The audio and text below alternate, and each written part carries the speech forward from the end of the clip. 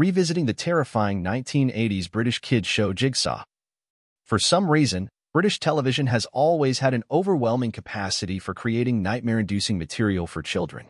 Many pieces of media designed with young viewers in mind have left them scared for their lives, from certain public information films to bizarre television series. Most of the worst offenders emerged in the 1970s and 80s, such as Terrahawks and Children of the Stones, but today we're going to be focusing on Jigsaw. First airing in 1979, the show was created by the BBC and featured Janet Ellis as the presenter. Each 25-minute episode would feature a series of puzzle-solving segments, as the name suggests, getting young viewers to actively engage in these activities.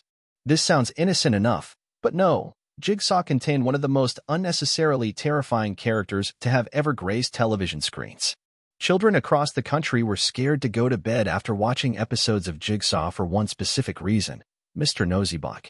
Mimes and masks have always been off-putting, but Mr. Noseybonk, played by Adrian Headley, took it to a new level. He appears in small segments throughout the show to provide audiences with clues to help them solve the puzzles.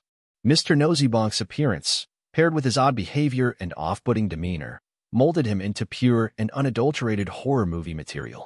His black suit, white shirt, and white gloves seem inoffensive, but it's his strange mask that makes him a horrifying figure.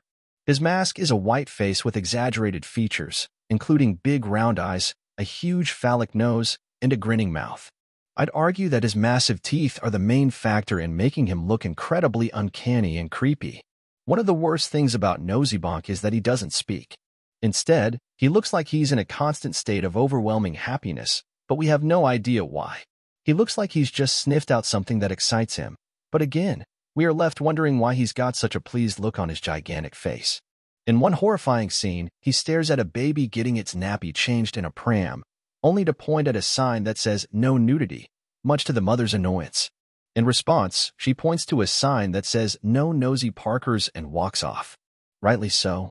In another, he hides in a big brown postbag at a sorting office before jumping away, eventually joining a potato sack race at a local primary school.